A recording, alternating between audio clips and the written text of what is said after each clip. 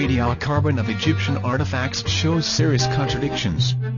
We shall once again consider the alleged reliability of the radiocarbon method used for supporting the traditional version of the ancient history, particularly Egyptian, as reflected in a fundamental and detailed article published by the Manchester Museum in England in 1979 as part of the project named The Mummies of the Manchester Museum.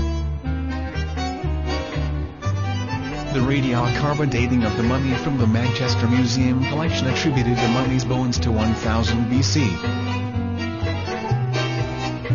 Whereas the cloth that the mummy has been wrapped in received the dating of 380 AD. The discrepancy between the datings of the mummy and the cloth equals some 1400 years, although the dates should be equal. The cloth may be somewhat older than the mummy if an old cloth had been used by the embalmers, but it couldn't possibly have belonged to a later age.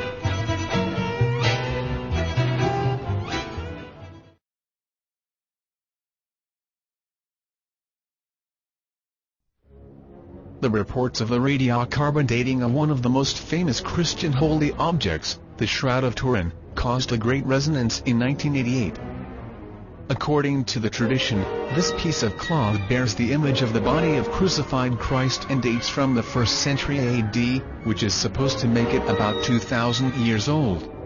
However, radiocarbon datings have given a different dating, roughly 11th to 13th century AD. The radiocarbon analysis has been conducted in 3 laboratories, in Oxford and Arizona University, and the Swiss Technological Institute in Zurich.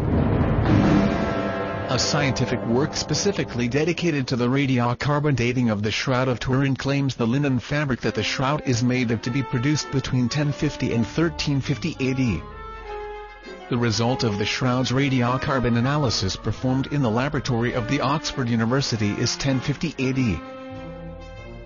The laboratories of Arizona and Zurich have given more recent datings, 1304 and 1274 respectively.